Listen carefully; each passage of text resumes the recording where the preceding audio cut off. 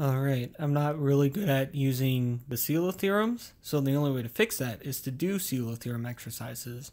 And so here we go. Oh, and by the way, I just ordered a new mic, so hopefully the sound quality is going to jump drastically one of these days pretty soon. But until then, still using my current one. So anyways, let's get to work on this exercise, which is the first exercise in this section, so naturally it's not too difficult, but let's see.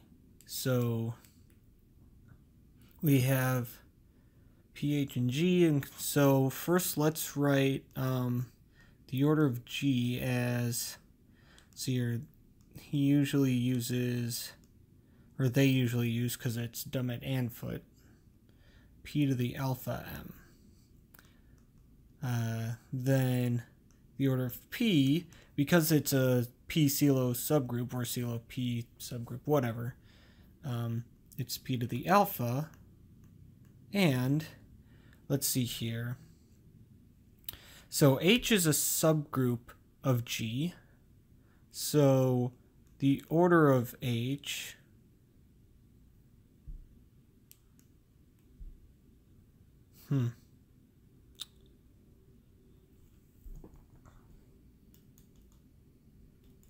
what's the best way to do this?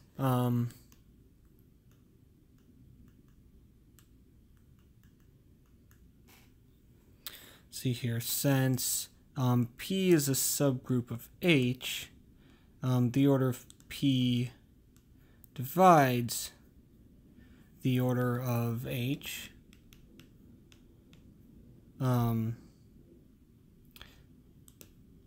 I.e.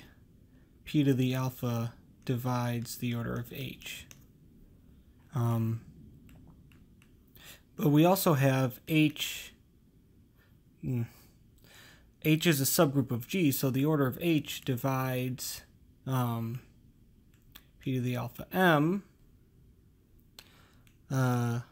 So the order of H we can write as P to the beta n, where n divides m. Then obviously, since P to the alpha divides H, this beta must be alpha. Here, let's write that. Since P to the alpha divides H, beta equals alpha, and so the order of H equals P to the alpha n. See here, since n divides m, and by definition of a P CELO subgroup, P cannot divide m,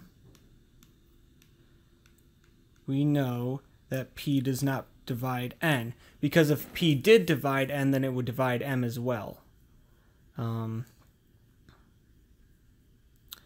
And so yeah, so then let's see the order. So then P is a subgroup of H, and let's see here, the order of H is equal to P to the alpha n, and the order of P is equal to the order of P is equal to P to the alpha, and P does not divide n, and so therefore that's exactly what it means to be a P CELO subgroup of H. So then P is in CELO P of H. And so here we go. That's that.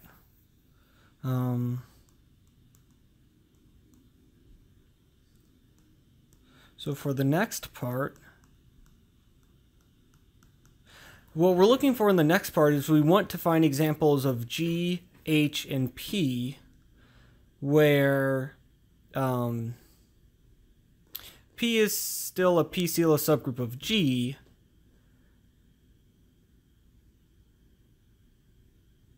no, P is a P CELO subgroup of a subgroup of G, but it's not. So we want P, H, and G where P, we want P, H, and G such that P is a subgroup of H, which is a subgroup of G. P is in CeLO P of H, but P is not in CeLO P of G. So this is basically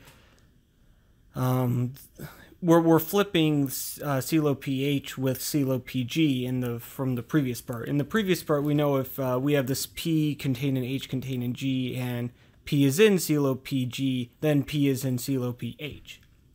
And now we're flipping that and showing a counterexample to prove that it doesn't work. And it turns out it's not very hard. If you think about this, it's not really tough to come up with a counterexample. So let G be C2 cross C2, and P equals H equals C2. Order of P equals order of H equals 2. So then obviously P is in, because normally you need something of the form P to the alpha times M, and here P is 2, alpha is 1, and M is just 1. And obviously P does not divide 1. And so we have P is in the CeLO 2 of H.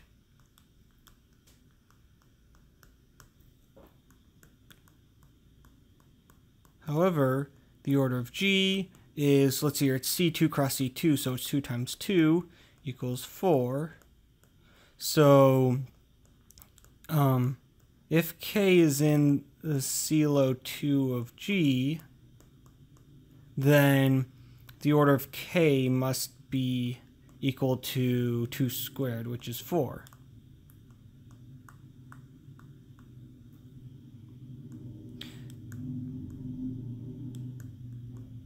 And so the fact that the order of P equals 2 imply, I don't know why my writing is a little weird. The fact that the order of P is equal to 2 implies that P is not contained in CeLO 2 of G. And that's exactly what we wanted for the last part there. And so here we go. We've completed our proof.